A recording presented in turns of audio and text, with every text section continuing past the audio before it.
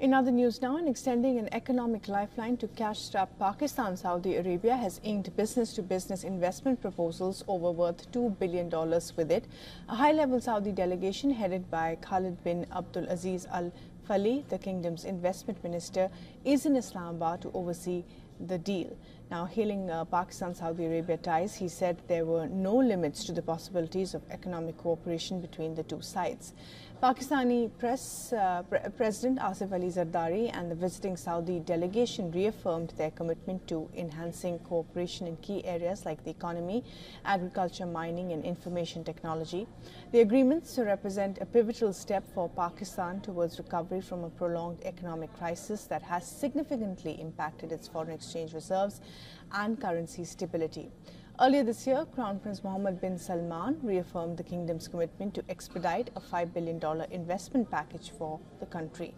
President Zardari praised the visionary leadership of the Crown Prince and Prime Minister of Saudi Arabia, Mohammed bin Salman Al Saud, and expressed gratitude for the kingdom's continued support to Pakistan during challenging times.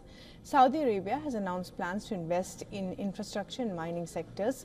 25 agreements would be inked by the visiting delegation in different sectors that would boost economic cooperation between the two nations.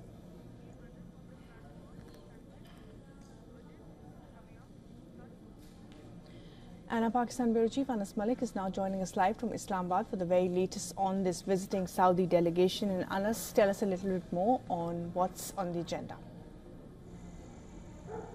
Well, on the agenda are investments. It's definitely extending a lifeline to cash-strapped country where the Saudi side aims at investing in different fields, be that be agriculture, be that be hospitality, be that be IT or other infrastructures. Now, it is pertinent to mention that the Saudi investment minister Khalid bin Abdul Aziz Al Fali is accompanied by a 130-member delegation which has CEOs and executives of different Saudi companies who are potentially looking to explore the areas of cooperation. Today there was a Saudi-Pakistan Business Summit, and to quote the Saudi Minister on Investment, he said that Pakistan is Saudi Arab's second home for investments. That's what he said, quote unquote, and he said that with the Special Investment Facilitation Council, the SIFC, that has provided a window in with regards to converting that red tapeism into red carpet for Saudi investments.